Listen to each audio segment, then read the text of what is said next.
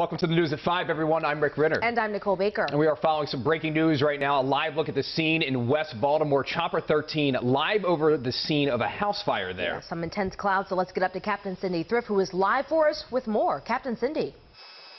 Rick and Nicole, thank you. So this fire is just about 1 block to the south of Druid Hill Lake.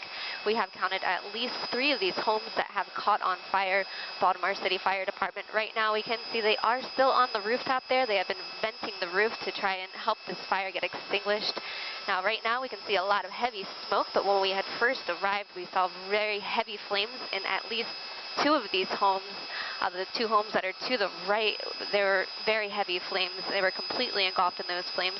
Baltimore City Fire Department, though, right now is getting a very good handle on this fire. For now, reporting live from Chopper 13, I'm Captain Cindy Thrift.